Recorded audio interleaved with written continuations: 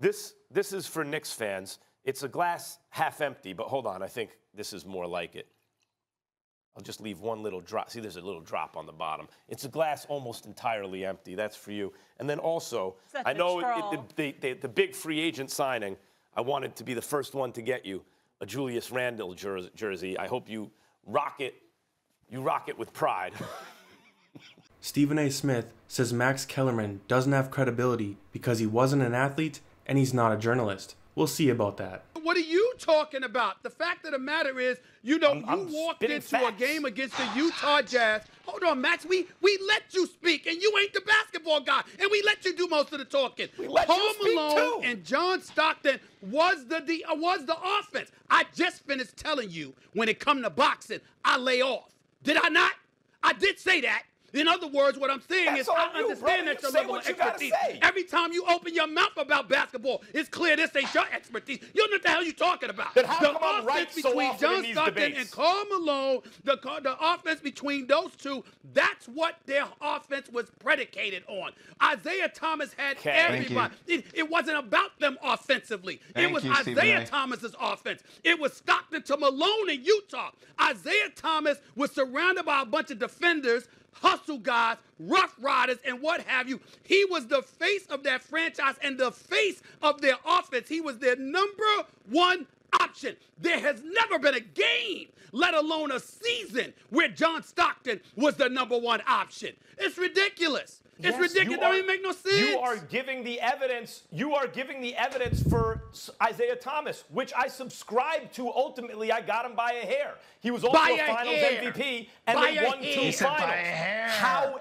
However, you guys are acting like Stockton's not in the conversation. Why was it Stockton made 5 All-NBA first teams?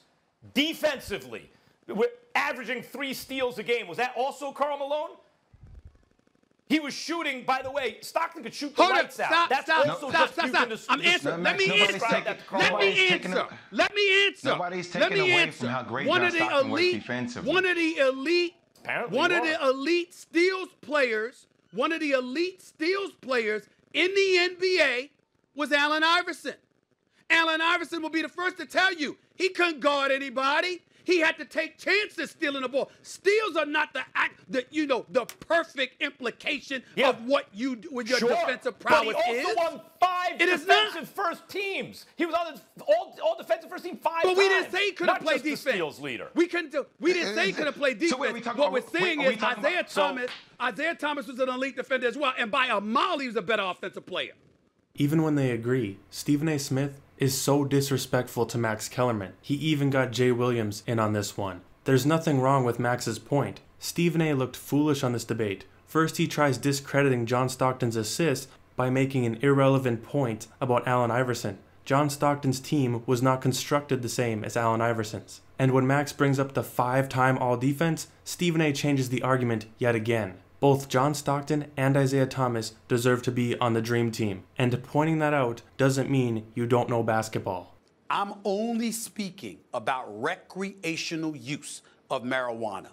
I think it's abhorrent, I think it's ridiculous, and I don't support it at all in terms of the NBA legalizing it. I don't believe that a paying customer should take money out of their hard-earned money out of their pockets to patronize an NBA product, to walk to a game and see some dudes walking up courtside. I don't believe that.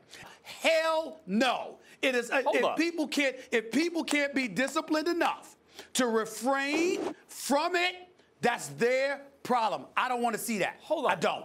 This is not about showing up to the game high. No one is saying the players should be high when they play. That's not what I'm saying either. Even said that? I'm saying they will. But they will. They'd have the right to. Because there are examples of players who've shown up high, that's a reason to outlaw recreational use on someone's own time. It's absurd on its face. You can't show up high. But after the game, what you go off and do is your business, particularly a league that is in bed with companies that peddle alcoholic beverages. It is absurd, if that's the standard, that especially once marijuana is legalized, to set, if the bar is alcohol, marijuana passes that threshold, according to every study ever done. So the fact that David Stern, studies. Studies. Well, I mean, Have you been inside a locker room? Have you been courtside and seen some of these dudes? I'm telling you right now, Max. Here's what I'm telling you. Well, whatever. If you can do it recreationally without any repercussions, they will show up to the game that way. The prohibition against marijuana is based almost exclusively on a government propaganda campaign that was stop it, you with this nonsense. Government propaganda. I'm talking reality. I'm talking about dudes showing up to the game. No. I've seen it. I am talking reality. Max, finish your thought. Then we're going to take a quick break and get back to it. Yeah, but please, why even bother listening to now, right now, Molly? Prohibition. No, let's go to break. Let's go to break. Go ahead. This one's just embarrassing. I don't even know where to begin. Common sense will tell you that drugs and alcohol affect everyone differently. Kevin Durant said his best season, he was getting high before every game. The rule has never stopped players from using it. All it does is hand out unnecessary suspensions. The players barely play the way it is. Why would you want another reason for them to sit out games? If they are so high that they're visibly compromised, then they should be punished. Same thing with alcohol. But if there's no impact on their performance, then who cares? The fact that David Stern, as strict as he is, was telling them to get rid of the rule just shows how pointless it is. Who's a more unstoppable, forget about scoring, forget about natural, forget about who it's easy for, who's a more unstoppable offensive player? It's a 5-on-5 game. LeBron James or Kevin Durant? Kevin Durant. Incorrect. Kevin Durant. LeBron James Kevin Durant. is a far more unstoppable what are you watching? Offensive player. Far more unstoppable. That's a joke. That's a joke. Offensive player. Excuse me, I didn't stutter. Not just shooting. I didn't stutter. Not just scoring. You didn't ask me about a jab or a body shot. You asked me about a jump shot. You asked me about basketball. Let me tell you something right now. Kevin Durant is 6'11", who can pull up from 40. Okay. This brother is on that level. I'm talking about offensively. Now, Kevin, if you want to tell me that LeBron James, from a physical, he's big and he's unstoppable because he can get to the basket anytime he wants to. Kevin Durant, 6'11", and he can shoot from 3. You're asking me, you're acting like Kevin Durant ain't even in the conversation. LeBron doesn't have the offensive skills that Kevin Durant has.